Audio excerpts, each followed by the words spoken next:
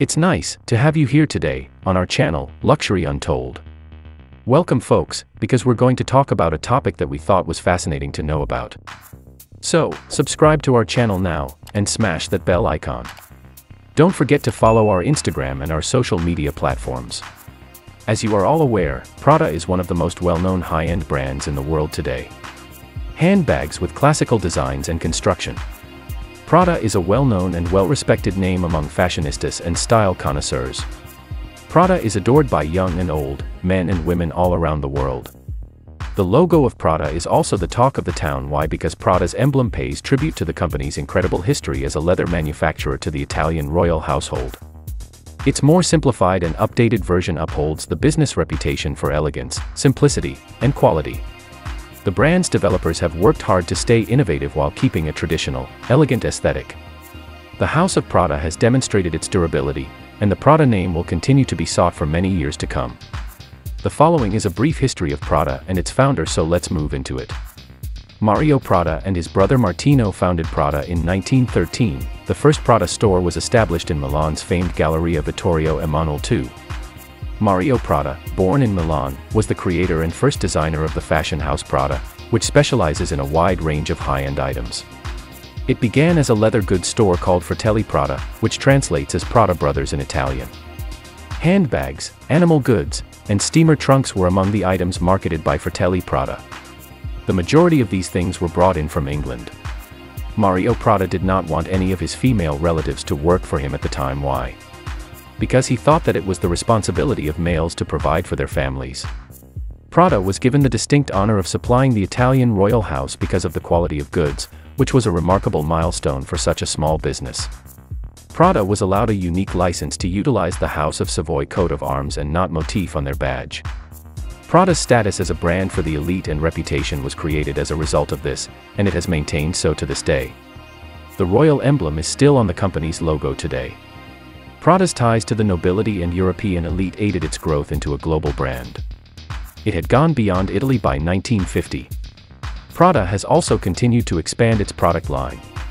The debut of a new form of nylon fabric, that's never been previously encountered, was a highlight of this early period. This novel cloth-inspired bag design trends and is still in use today. The mind-catching thing about the Prada family is that Mario Prada didn't want to involve any female of the family in his business, but here comes the turning point. Luisa Prada, his daughter, has played a very major role in his business, though he had sons. Mario Prada managed the company till his death in 1958, when his daughter, Luisa Prada, took over. Mario believed that women were incapable of operating a business effectively, and he wanted his boys to succeed him. However, none of his sons were interested in running the company, so Luisa stepped over. Luisa's steady hand kept the company afloat as it turned away from tailoring and toward ocean liners and airline travel. They continued to make expensive bags and other fashion items, with yearly sales of $450,000 when Luisa was willing to take over the firm. Luisa, the same as her father prior to her, handed control over to her daughter. She was the company's president for almost 20 years before handing it over to her daughter Maria Prada in 1978. Maria Bianchi was born in May 1949. She went on to acquire a doctorate in political science from the Milan University and, at the age of 21, joined the family company.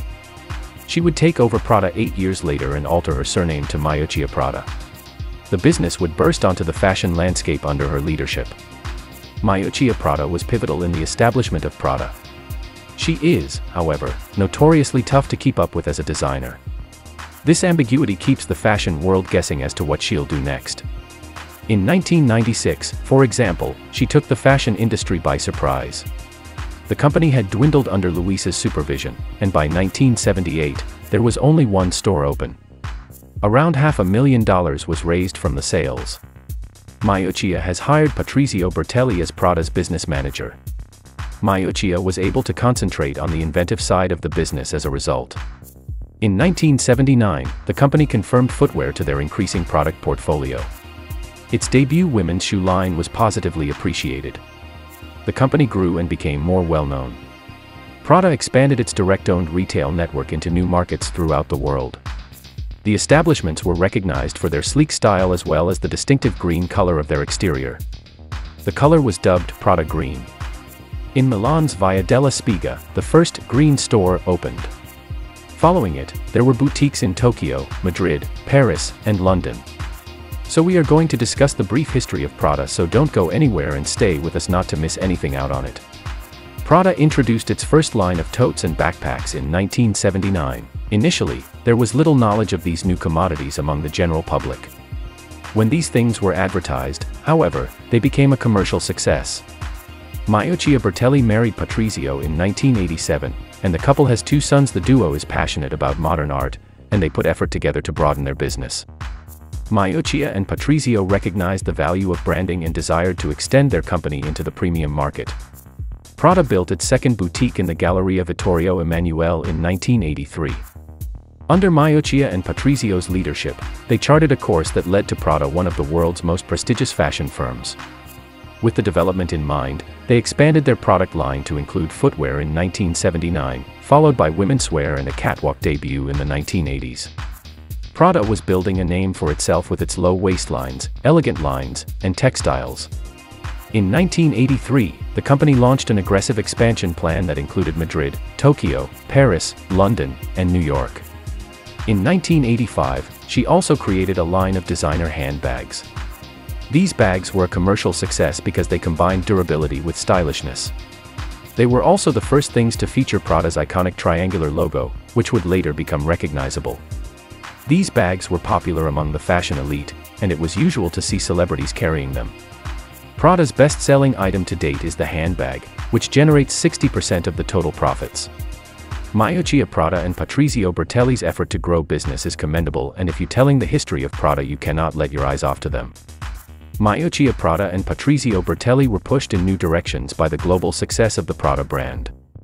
In the late 1980s, a womenswear line was launched. Prada exhibited its first collection on the Milan catwalks. In 1989, Prada debuted a women's apparel line. It was immediate popularity with the audience, who admired the clothing line's lowered waistlines and tight belts.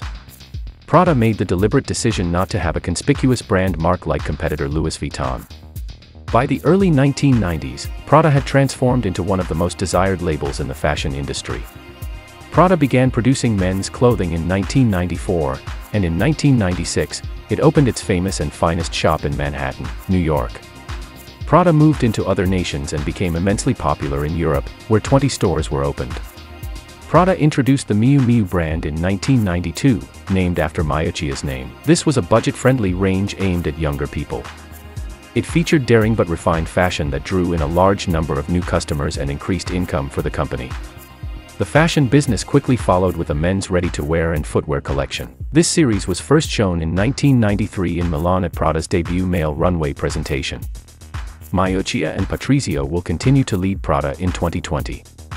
R.A.F. Simons, one of the best designers, was chosen as co-creative director. If the third wave is the make-or-break generation for any family firm, the Prada empire is headed in a clear direction. Miuccia Prada turned her grandfather's 1919 business into a global fashion icon with sales of $3.38 billion in 2016.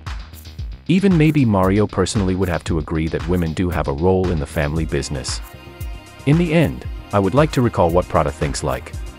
Prada thinks, I never needed to feel so immersed in my career. At first, I wanted to remain at a safe distance. I didn't like the concept of getting involved in politics. I didn't like the thought of wearing clothes. But, as I became more aware of how significant fashion might be, I became less critical. Prada is noted for its innovative designs, which make it an innovator. It has also reintroduced several classic designs to the mainstream. Despite their modest appearance, the Prada nylon bags have been a huge commercial success. Thank you for staying with us and viewing this video. I hope you enjoyed it, and if you found it useful, please like it and subscribe to our channel. If you want to be notified of future videos, simply click the bell icon after subscribing. Don't forget to follow our Instagram and our social media platforms.